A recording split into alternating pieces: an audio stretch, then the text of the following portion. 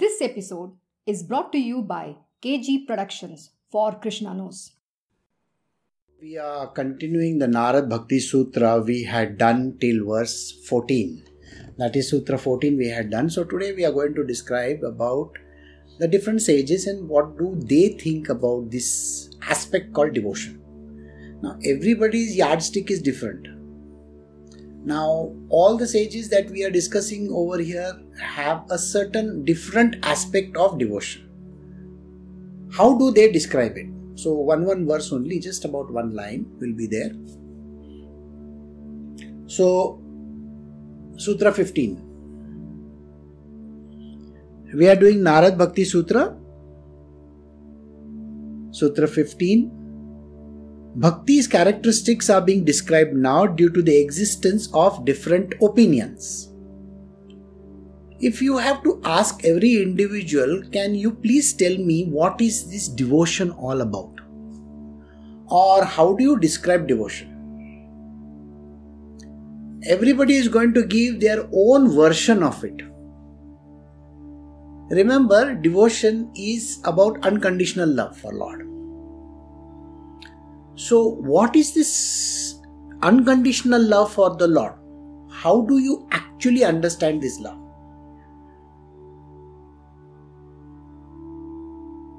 So, if you have to ask every individual, can you describe love to me? And you know very well that hardly anybody can understand it. Though everybody will try their level best into using their yardstick for description.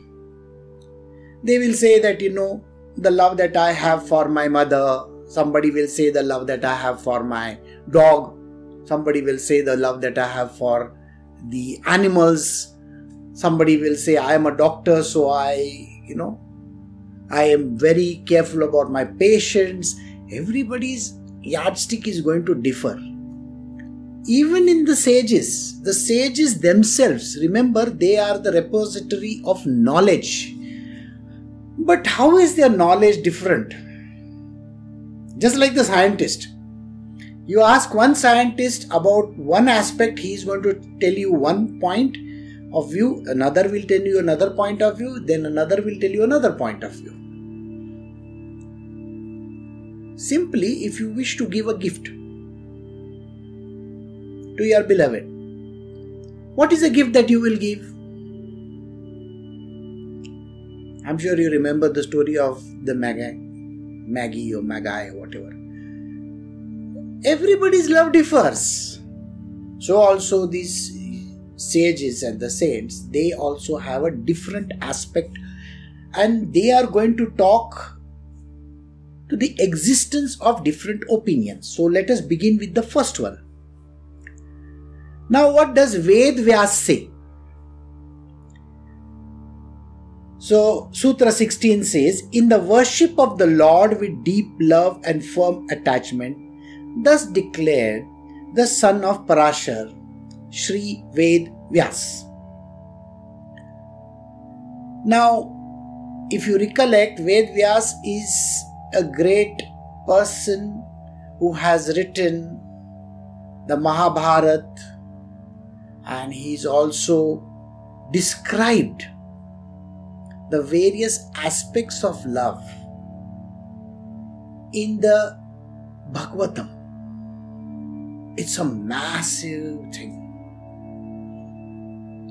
Right from beginning of the Bhagavatam till the end, there are different stories which he has given us.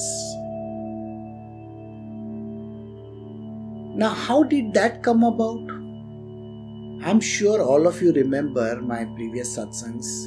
I think we did nearly 5 to 6 years of the Bhagavatam, chapter by chapter, verse by verse. And it spoke about the different aspects where the Lord comes on the earth in different forms and he expresses his love. As Sri Ram, he was a great prince.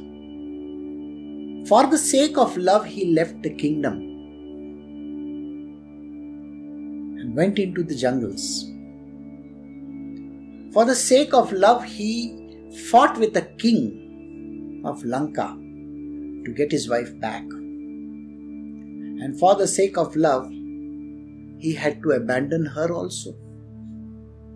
Now it sounds very harsh what he did.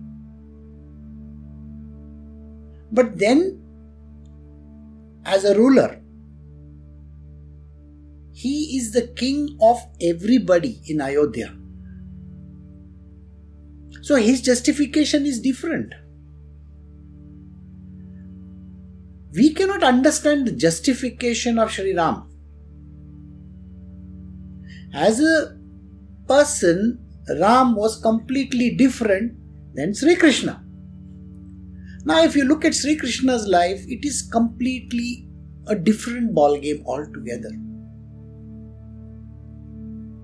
He is the highest in love, right? We are going to describe his love in the next couple of verses. How does he and the people who are associated with him express their love?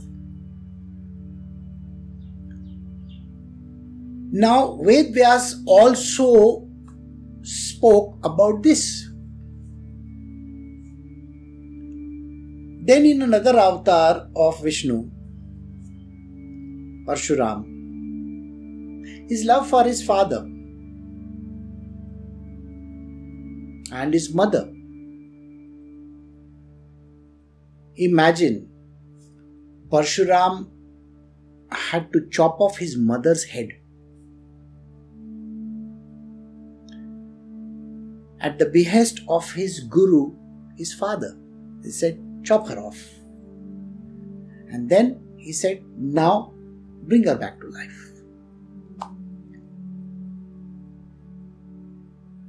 Parshuram's fight with Sahasrahara Arjun. It's a very big story. That is completely a different kind of a love. It cannot be expressed.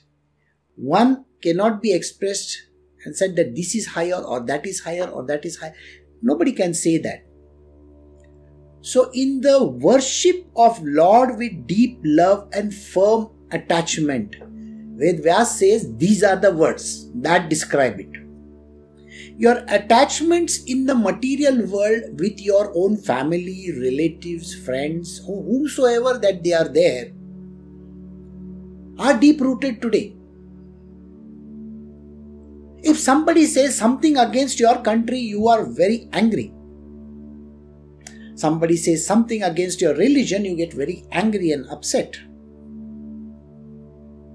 Likewise, if someone says something about your mother or father, naturally you get upset. People will fight for their wives. They will take on the whole world. This is a deep-rooted attachment that a person has for that individual. Like today, if you see, even in the alma mater, where you are connected to your schools, many of you have still retained relationship with your school friends also, haven't you? And when you are related to them, you are talking to them about how you spent your days in school. And then you go for the annual days, get-togethers kind of. The love is different. There, what are you expressing? You are expressing a kind of an attachment to your alma mater also. Sometimes you will go to your college. There are people who will give the valedictory address, They will stand on the podium and they will talk to all those graduating students also. Lots of big people do that. They are expressing their love. It is a kind of an attachment. But now look at the same thing. Attachments are time-bound. Very, very much time-bound. They do not last for a very long time. They come and they go. they do what is called the yo-yo. In life, the attachments come and they go. Look at your own life. When you were a kid, you were attached to your parents. When you were in school, you were attached to your friends in school or your teachers. When you went to college, you were attached to your college friends and teachers again. Then you got married or then you got a job. So when you got a job, you were attached to the first job. Then something happened over there. You left that and you went to the next one. Then you got attached to the second job and then you left that and you went to the third one. Can you see how flimsy this kind of an attachments are? Marriage. You are attached to your wife or your spouse rather. This attachment is again temporary. It doesn't last for a very long time. Because the attachments get spread out with the children coming in the picture. You have your relatives which you acquire from outside. Your spouse's relatives becomes your relatives. Then you have your set of friends. Sometimes you have your drinking pals. Sometimes you have your, people who go and play. So games, clubs. Everywhere we develop a kind of an attachment. And that attachment is so flimsy, it goes away in just an instant. So Vedvyas says, the love with the firm attachment to the Lord. You see, you can have this attachment right at birth.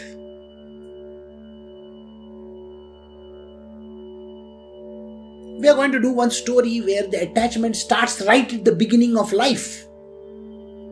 At the end, not now.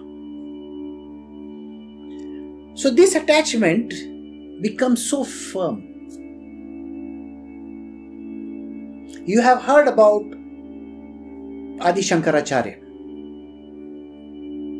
Now, Adi Shankaracharya was devoted to God right from the beginning of his life. He left his mother's place at the age of 8, travelled, went to his guru's place. At the age of 16, he travelled more. He got an extension of another 16 more years in his life. And then he travelled more. And finally he came back to Karnataka, where he established the ashram over here. The matha as they call it. So there are 4 major mattas which he established. Now, his attachment was to the Lord. He was completely devoted to God. So Vedvyas says, the worship of God with deep love. When you worship the Lord with deepest of the love, what do you do? Mirabai's love can be also expressed like that. She had a small statue of Krishna which she carried all over the place. Singing songs, bhajans, kirtans, literally all over the town. There are various other sages and saints who used to travel exactly like her. In case of Gurudevs, Sai Baba was a guru. His devotee went all over the town singing his praises. You will find there are these kind of examples where to express the deep love and the devotion to God, they are focused completely in Him. So Vedvyas's way is expression of love in the form of a worship. You have to worship the Lord.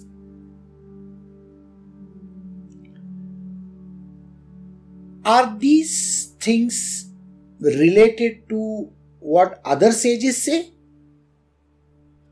Well, if you look at the other sages, some of the sages may be just sitting in one place, dwelling on the Lord. They may not express anything. They may write some things. So this is the first kind of an expression which we are learning from Ved Vyas. He said, the worship of the Lord with deep love and firm attachment to Him. When you have this attachment to the Lord with the deepest of the love, that is the way Ved Vyas considers devotional aspect. So we move to verse 17, that is the Sutra 17. We are going to hear about Maharishi Garg. Now you will try to understand what is the difference between these different sages. How do they react to it? This is Sutra 17. A great attachment to listening to the stories of his glories, etc. is bhakti. According to Maharishi Garg. That is, Garg Muni says, you have to listen to the stories of the Lord. Now, if you remember Ved Vyas, we were just discussing about him. He has written those stories. His son was reciting them continuously to Parikshit. So that means there is a difference between these two. One is talking about bhakti, which is completely different. He says you have to, in the devotional aspect, you have to worship the Lord. Now Garg Muni says, no, you have to listen to the stories of the Lord. Do you see any difference in that? The difference lies in like this. Whenever somebody comes and asks me this question, I want to be on the path of spiritual. What is the first thing that I am supposed to do?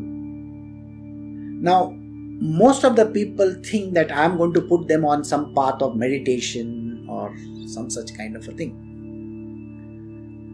I tell them no. Whether you do meditation or yoga, one thing you should know, you can never overcome the mind. Never. This was established by Vasishtha Muni long ago.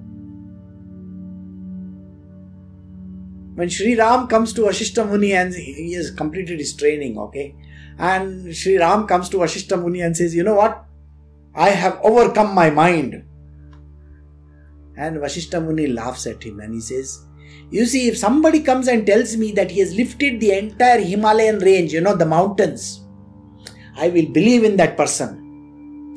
If somebody comes and says that I have drunk all the oceans in the world, I will still believe in him. But if somebody says that they have overcome the mind, I will not believe in them. Now, who is telling whom? Think.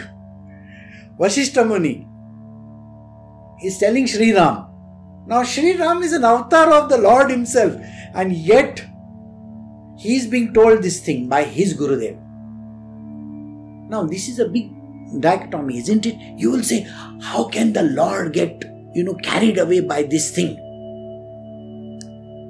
You see, the whole story is there after that, isn't it?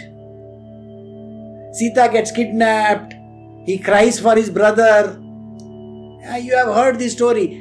Lakshman is hurt. He cries for him. And then Hanumanji gets the mountain, the entire mountain, because he doesn't know what is Sanjeevani Bhuti. So he gets the entire mountain. So he's crying for that. How can you overcome the mind? Even if the Lord is born on this earth, till he is controlled by this body, anybody who is in the body cannot overcome the mind. So if somebody comes and asks me this question that can I do yogasana, or can I do pranayama, or can I do meditation, my simple answer to them is, I'm sorry, you will not be able to overcome your mind. Period.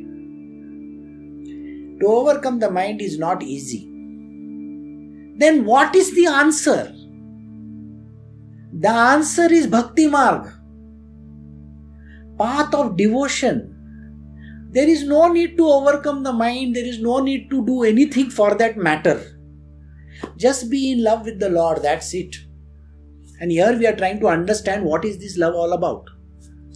So when people come, I tell them very simply, can you read stories? I have had very great diggajis coming, great people coming to me and saying, Guruji, I know all the stories. I have read from Wikipedia to everything. Oh, is it? Yes. The encyclopedia of sages and saints. I have read everything. Is it? So what is the next thing that you want to do? I want to learn Tantra. I want to learn Advaita. I want to learn this and I want to learn that. I humor them. Definitely. See, I have to humor everybody because a person who comes and says to me, I can overcome the mind, I have to humor them. So when I have to humor them, I have to tell them, okay, fine, I will teach you. Chalo, let us learn Tantra a little bit. Now please don't misunderstand, Tantra doesn't mean all about the wrong stuff, okay? It is, I am talking about completely different stuff. So we go one book, another book.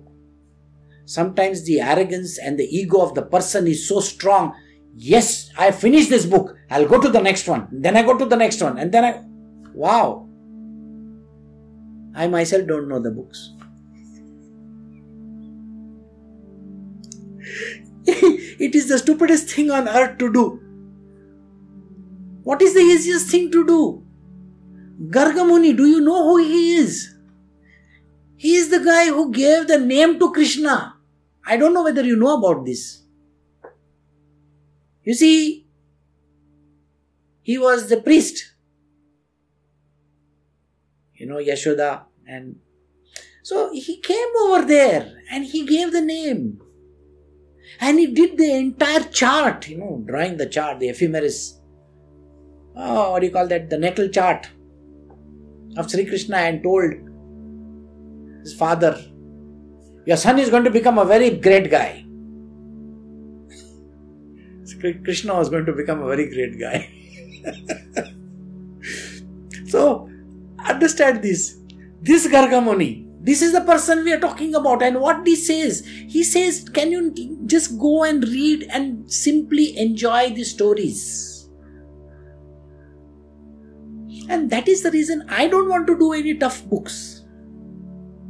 Some people who will say, can we do the Upanishads? I tell them, it is going to give you a headache. And if these simple lessons like, I am doing Uddhav Gita, I am doing Bhagavad Gita, that gives you a headache. Can you imagine Upanishad, how much of a headache it's going to be? First you have got a mind of 25 paisa, not even 25 paisa, maybe 5 paisa worth of mind. If others are there, maybe 5 cents or I don't know what you call it, or pence. That is all the mind that you have. The brain, how much can you have in that? Only little knowledge. And you want to learn the entire thing? It's not possible. Simplest thing to do is to read the stories and to dwell in them. So how do I give my satsangs? I tell stories continuously. If you are sitting in my satsang, you will come to know I just keep on giving stories after stories after stories after stories. Stories are the easiest to digest. They will tell you. During my time, when I was young,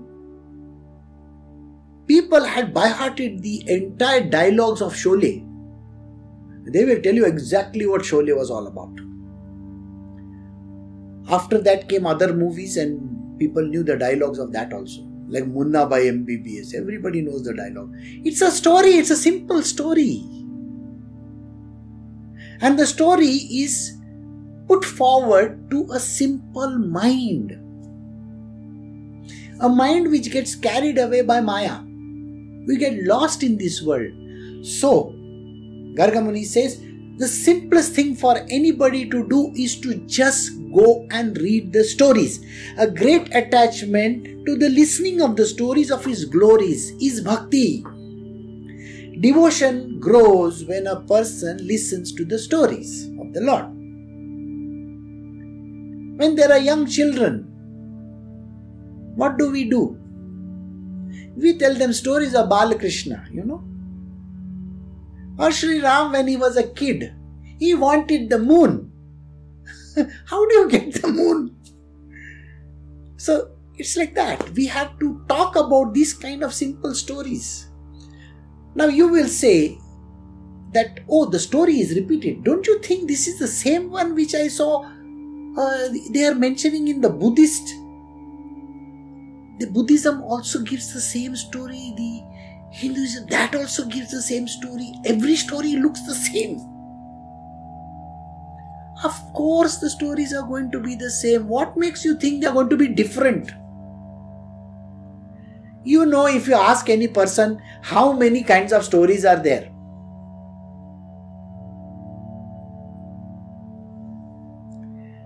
There are only few.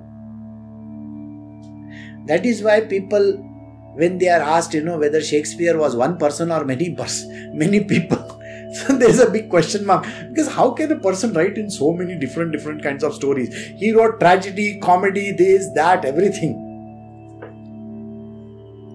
A story can be just a very simple way of expressing something.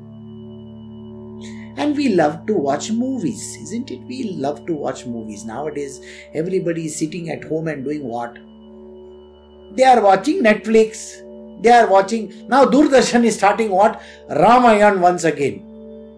Ramayana is literally like an extended version. I mean, now when you are sitting in my satsang, I think you are understanding a little bit, One verse goes on for 15 minutes. Like that. It's not 15 minutes. 15 minutes. It is extended version. Stretch it. Our stories are exactly like that. We love to stretch our stories. We can put so many elements, this one, that one, make a nice khichdi of it and give. You love stories, I love stories, everybody loves stories. And especially the Indian stories are very colorful. You know why Indian stories are very colorful? Because we have a lot of song and dance. Colorful dances, suddenly in the middle of somewhere you will land up in Switzerland, somebody in the middle of somewhere you land up in Japan. I mean, how can a person who is staying in Chennai suddenly land up in Japan? Today though you can't even go. But these heroes and heroines, they are dancing in some great place here, there, and suddenly the Eiffel Tower is behind the person, and then suddenly there is the Tower of London is there. I seen one picture, suddenly from one place to the other it went to Peru. Okay. How did that hero and the heroine land up in Peru? I don't know. It is very difficult for me to go to that place also. But, yeah, our stories are fantastic. No-brainer as we call them, no-brainer. Don't even use your brains. The language is also very, very different. It's not going to win an Oscar, but it's going to be popular. Everybody likes it. That recently they came out with that film 2 years or 3 years ago, I don't remember. Bahubali part 1, part 2. Now I think they will I don't know how many more parts they will come up with. And we love those kind of pictures because you know what? Song, dance, beautiful dresses. I mean, just imagine the heroine is going to wear beautiful dresses. And nobody knows where the dresses have come from. Nobody knows how many 25,000-30,000 dancers behind you. Where did they come from? There is no brainer, correct? We love this kind of thing. So Garga Muni is qualified in telling us you should listen to the stories. Because there is going to be a lot of masala in it. Masala movies we have. So exactly like that. Full. 70 millimeters stereophonic sound. Nowadays it's not stereophonic, some other sound is there and you keep on hearing it from here, there, everywhere. Yeah, you love all that. A 3D vision, God knows, all those things. Right? They made some of these Westerners also made movies like India only. Like this Avatar. I don't know what Avatar is all about. Avatar. हमारे हिंदी में बोलते हैं Avatar. Avatar. Okay, they made Avatar with those blue color guys, okay? Krishna is blue, yesterday only we were discussing blue hai ki grey hai pata hi nahi. So, yeah, you make those characters and have a beautiful setting. Only thing they didn't have was song and dance. We'll tell Steven Spielberg, next time you do, you please add 2-3 songs over there. Let them dance. One will dance on one moon and somebody will dance on, maybe they will do. We'll tell even Elon Musk to give one aircraft of this. So he will dance on that also. Wow. It will be very funny. But you will love it. So, Garga Muni's way of saying, we need to listen to the stories of the Lord. Most of them are concocted versions, don't worry. They are very good. Understand? How much is the essence of the truth in them? It is not how much is the essence of the truth, it is what you get out of it. We love to hear stories because we get something out of it. Especially the stories of the Lord, when we listen to them, we get carried away in devotion to the Lord. We get completely immersed in them. Just like in a big movie theater, we get immersed in the movie. Like that, when the stories are going on, people get immersed in it. That is why Garga Muni's way of saying that devotion can be got by listening to the stories of the Lord. So now we go to the next sage. So Sutra 18 from the Narada Bhakti Sutra, what does it say? The devotion for Lord which is not opposed to attachment to the inner self is true devotion. Now he is gone in completely different direction. See, remember the first person said one thing, second person said stories, the third person is going completely in third direction. Now don't think that they are all wrong, okay? Everybody, like I said, you have your own opinions, they also have their opinions. And everybody is free to give their opinion. Who is right? Everybody is right. Did I not say that even Ram had to cry for his wife? He also did. He also had love for her. That is why he did. So it's okay. Everything is fine. All is well. All is well. You remember the movie, no? All is well. All is well. It's like that. Everything is well. Fine. So what does Shandilya Muni say? He says the devotion for God, which is not opposed to attachment to the inner self, is true devotion. This is a little complicated, right? You see, he is defining devotion in a different manner. Now, who is the one who is running after self? The person who wants to become self-realized. This is one very special way of understanding this. Self-realization is actually opposed to devotion. You see, realizing the self is one part of the deal. How is it? Self. You go inwards. Right? You go inwards. You become a Buddha, kind of a Buddha. When you recognize or realize the self, what do you understand? You understand that everything is the self only, isn't it? Nothing is, the non-self is, I guess there is no non-self. Everything is the self. Is there something called non-self? They explain it, there is a non-self also. Okay, so don't dispute it. Like I said, we have to agree to everything. All is well.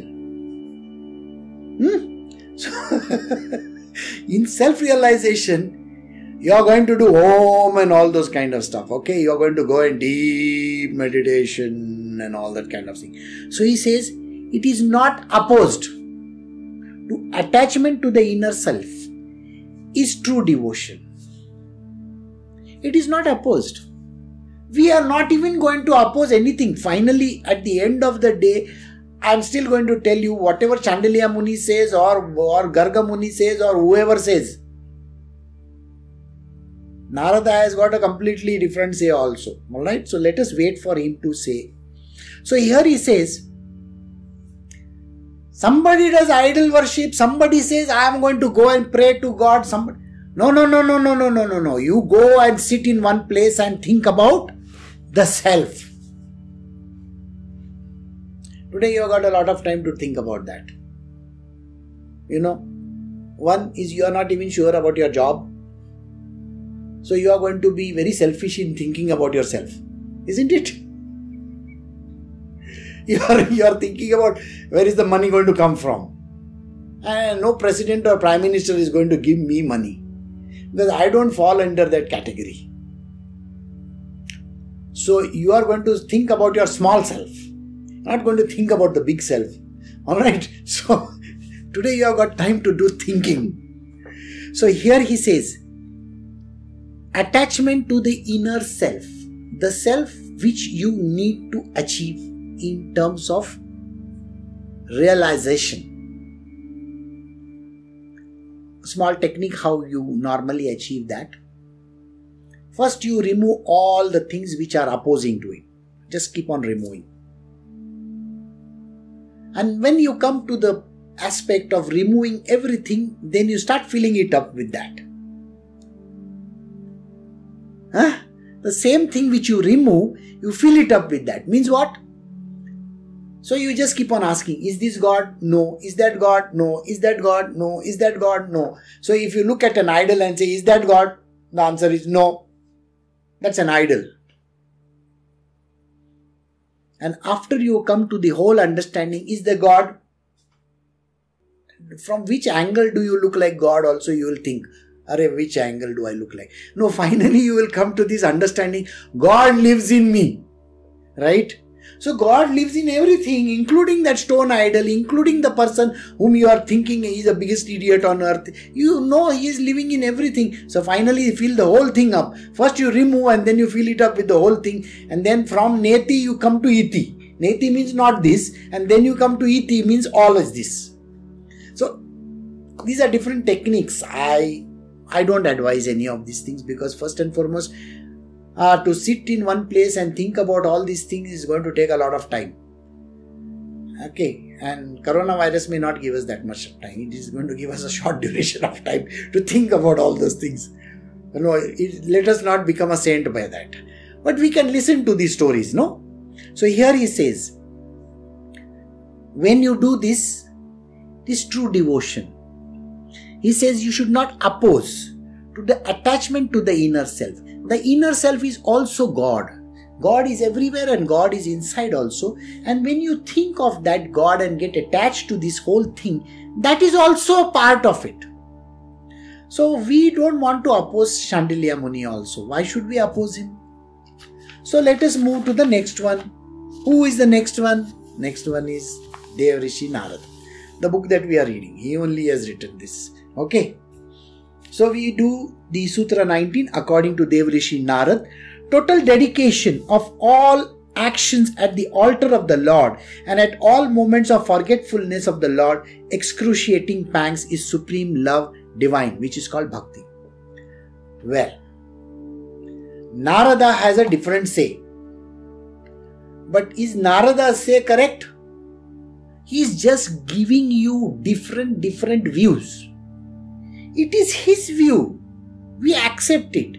But he is not saying you have to be firm on this view. Please don't be firm on this view. There are other views also which we are going to look at. So Narada's way of saying that how is this bhakti established? How is this devotion established? He says dedication to all actions at the altar of the Lord. Yesterday, do you remember me telling you that whatever action that you do, you have to devote it to the Lord. That means you are the servant of God. God is going to act through you. This is what I told you, right? He uses you to get the work done. This is what I said. So he says, dedicate all the actions to the Lord. I will explain this. And when you forget, and all moments of forgetfulness of the Lord, excruciating pangs, you are going to feel a lot of upset when you do not think like that. Well, what happens over here? Have you listened to the Sufi, the Rumi or one of those guys who write all the Sufi songs? He talks about love. And what kind of love is he talking about? A man and a woman, a boy and a girl, those kind of things, But is he actually talking of that, or is he talking about the love for God? Sufism is all expression of the love for God. So all these poems that are there, all these beautiful verses that are there, they are related only to God. So he says, Narada says very clearly, everything you just dedicate it to the Lord. Now, this is a simple example. You listen to a lot of movie songs. Take any movie song which is a love song. Most of these Arijit Singhs and all these, these are love songs. Go and check them out. And go and listen to the songs, and instead of having your girlfriend in front of you, think there is the Lord in front of you and sing that same song to the Lord. It turns into a very beautiful love song for the Lord. So, did you get what he is trying to say? He is just trying to say, dedicate all actions to the Lord. Which means what? Simple answer. Yesterday, if you recollect what I said, single pointed devotion to the Lord and every other person in the periphery. Attachment only to one and detachment from everything else. This is what I said. You have to do your material worldly jobs with one hand, meanwhile being dedicated and devoted to the Lord. This is what I said. How do you do that? Think. If you are a servant of the Lord, how will you do that work? You are a servant, you are doing all the job of the master. It is very beautifully explained in one of the stories of Ramakrishna Paramahansa, where he says, there is a woman who comes from the village to Calcutta and works in a very rich household. She works in a very rich household. And there is a small boy in that household. So every day she would give him bath and put his clothes on and do all kinds of stuff for the small child. She would sing songs to him. She would be dedicated so much to that child that it seemed like she was so much in love with that child. What was she actually doing? Remember, this is a woman who had left her village and come to the city to do the job. When she was giving the bath to her child, that boss's child, the owner's son, she was thinking about her own son in the village. And when she was giving water, putting water on top of the baby, she was thinking about her own son, how she would be bathing him.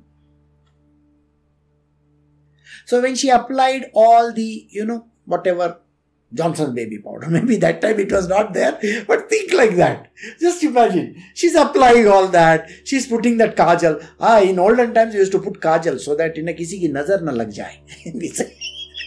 The evil eye should not fall, so they will put that one kajal in the eye and one dot somewhere. So she would do all that to that small baby over there, the master's child, thinking about her own baby in the village which she had left behind. Aren't there many women in this world and men in this world who have done that? So thinking like that, dedicating the action to the Lord. So when you are taking care of your own family, think that the person that you are taking care of is the child of the Lord. So suppose you are attending to this your own son, think that that is not your son, but the son is the Father in heaven's son, Krishna's child. So if it is Krishna's child and you are the servant, how will you take care of him? If you have a job, think that that job is being given by Krishna himself. How will you do that job if Krishna has given the job to you? Don't you think you will want to put 100% into it? The love that you may have for your wife or your husband, they are also children of God. Will you not love them that way? So consider everything in this world belongs to Krishna himself. And then do that job dedicatedly. Even if you are giving money to your parents or taking care of old parents, think that they are not your parents, but they are the children of God. They are Krishna's children. And you are just serving Krishna by taking care of them. Did you get it? It's a very simple way of looking at it. The whole place is not yours. Never take ownership of anything. If you have a farm, there are very beautiful trees growing over there. You see, you have divided the farm into different, this is my farm, that is this one's farm, that is that one's farm. But this whole earth, this universe belongs to the Lord. You have only taken a small portion of it so that you can take care of it, isn't it? In many places in India, you will find that there are people, zamindars are still there by the way. They are the owners of land and they have given the land to somebody to till. What do? After they work the whole year in that land, they take the entire whatever the crop that comes and gives it to the owner of the field, retaining a certain small portion.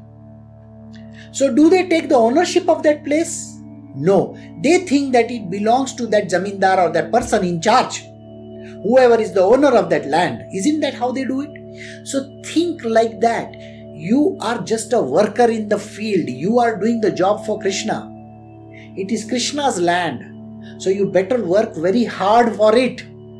It is Krishna's job. Krishna has given that job to you. So you work very hard for it. Those are Krishna's children. You better take good care of them, because you are just a servant.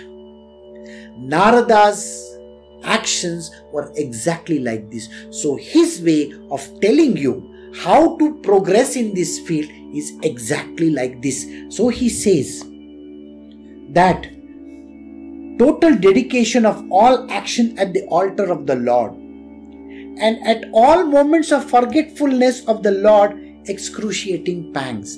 The moment it comes to your mind that I am, this is my field, I am working in my field, I am not doing anybody a favor. Sorry. You should feel the pain. These are my parents, I have to take care. No. They are God's children. Okay? You are just a servant doing the job. If you forget this, you should experience the pain that I have done something wrong.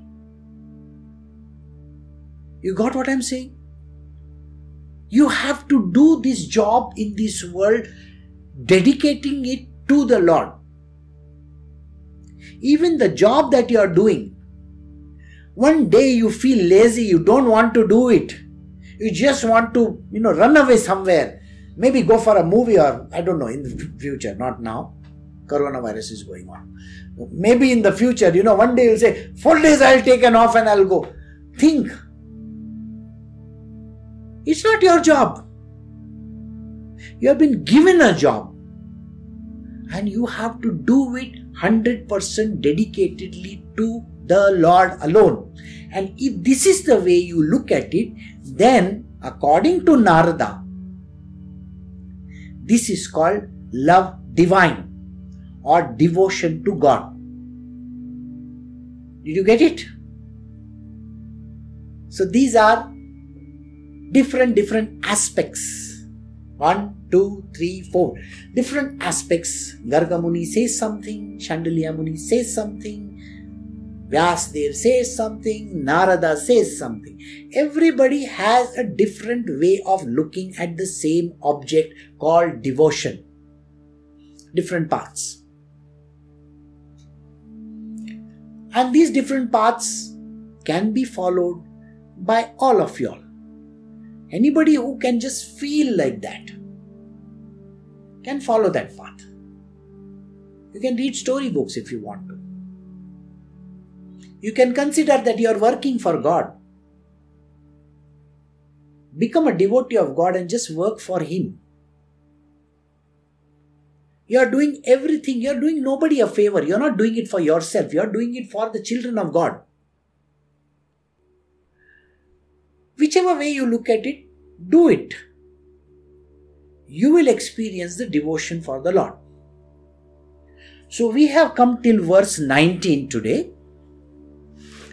And we will stop over here doing the book.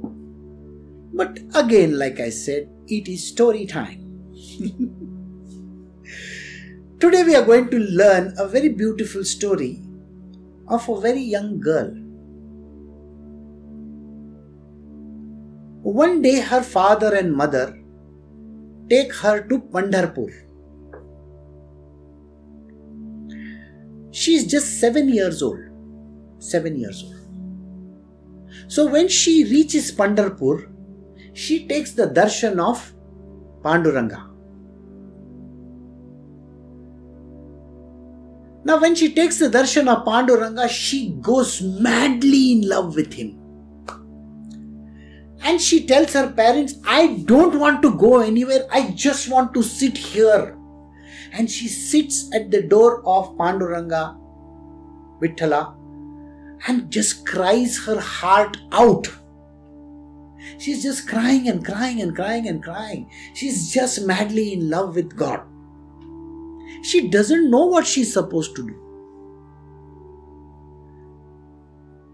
And she just roams around later on outside. She seems to be lost. Now, do you recollect our previous stories? Namdev. So we bring Namdev into the picture once again. Namdev is roaming around over there. He sees this young girl crying. He asks her, what is wrong with you? She says, I don't want to leave Pandharpur and go. You see, my parents, they have gone. I think I want to stay here only and I want to serve the Lord. Remember, Namdev is a great devotee of Panduranga. Now she is a 7-8-year-old girl. So she asks whether she can stay in Pandharpur, and Namdev takes her to his parents and they agree to keep her. She is supposed to do some amount of work at home. Now this work which she is supposed to do is take care of everything, Bring the water from the river, clean the cow shed, make some food. So she stays in the outhouse and she would work every day. Now, every day when she was working, she grows up. Did I tell you her name? Her name was Janabai. Janabai. Well, English if you say Janabai. Janabai. So, Janabai, Marathi. So, Janabai would every day cook food. One day it so happens that she had cooked a very nice meal. And Panduranga comes over there. Do you remember Namdev used to eat with Panduranga? So one day Panduranga comes over there. Now she is a servant girl, so she's outside the house. Do you remember when she was 7 years old, she was madly in love with Panduranga? And here Panduranga has come to her house. And he is having food with those people. She is outside in her hut. And she's crying away to glory. Panduranga gets very upset. He says, I don't want to take this food. So Namdev asks him, why? What happened? So Namdev also stops eating. His parents, everybody stops eating. They ask Panduranga, what exactly happened? He says, my devotee is outside. She's crying. I want to sit and eat with her. So he goes to eat with her. Now every day it would so happen that Janabai would do her work and then go back to her house. Now we have that grinding, gristmill as we call it, the grinding quern. So she would be grinding it for the next day to make the food. Panduranga would come and sit with her. And he would be grinding for her. Meanwhile, she would be singing songs. One day it so happens that it becomes so intoxicating for Panduranga that he gets lost in her songs. He forgets to go when the doors of that temple opens. He has come from the temple to meet her in the night, remember this, and there she's singing songs to him, and he's got totally intoxicated in her songs that he's forgotten that morning everybody is going to wake up the Lord over there and there is nobody over there. So she tells him, Lord, it is getting late, you have to go. And what happens is, remember, he's grinding, isn't it? So he leaves behind his necklace and his pair of clothes, and there is a piece of cloth which belongs to Janabai. He just ties it in his hair and just runs to the temple. So when they open the temple doors next morning, they see that his necklace is missing. It's a gold and diamond necklace, it is missing. And whose cloth is this? This belongs to Janabai. So the entire town gathers outside her door, and when they open the door, they see the necklace lying on the floor. She's incarcerated. She's taken and they want to drown her. So when they want to drown her, what happens to her is they try to put her in the river, or they try to throw some stones or something like that. And suddenly these stones or these things that they were trying to throw, they become water in their hands. They realize the importance of this great sage, Janabai, and they beg pardon from her. And they let her go. Sant Jnaneshwar, if you remember yesterday again I was telling you about him. Sant Jnaneshwar would also keep on visiting Panduranga. Now one day Panduranga is standing over there and Janabai is singing the songs. Remember, she used to sing beautiful Abhangas, songs. Now she is lost in her world. Now Sant Jnaneshwar is coming from there and he sees Panduranga is writing those words down.